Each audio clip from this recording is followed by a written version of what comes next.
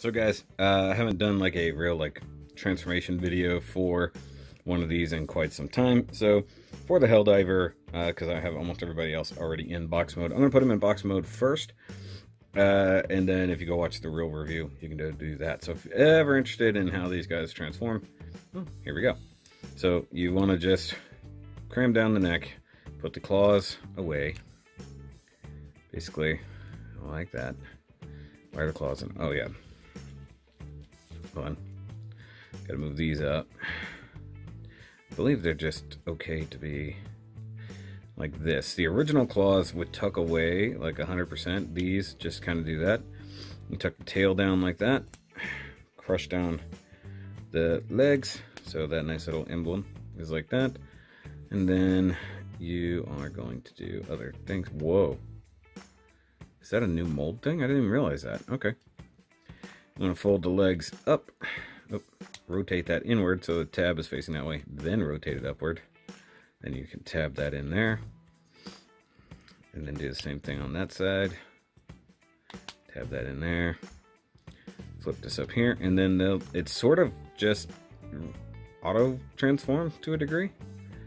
Oh, I see what it is. So those are in there to kind of make room for the head situation like that.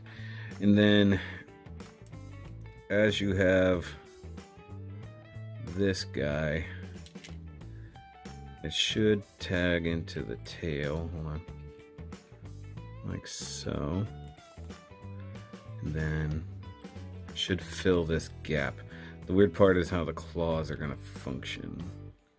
Let me flip these back, see what happens. I think it should be like that. And tuck this guy up in here.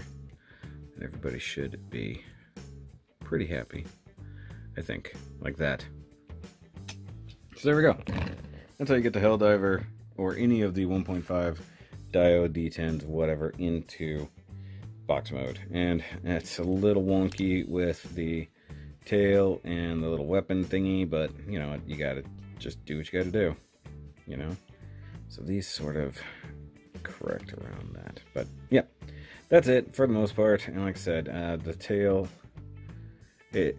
trying to balance the claws and the tail and all that is somewhat annoying, if I'm honest with you. It's like you can't have the claws up because then they interfere with the head. You can't have them down because they'll interfere with the tail. In theory, let's just put them down and see what happens. Okay, so that's a little bit better. So those are actually right. But that's going to be it, guys. Go watch the actual review if you want to see how to do all the rest of it and comparisons and all that. So I'll catch you next time.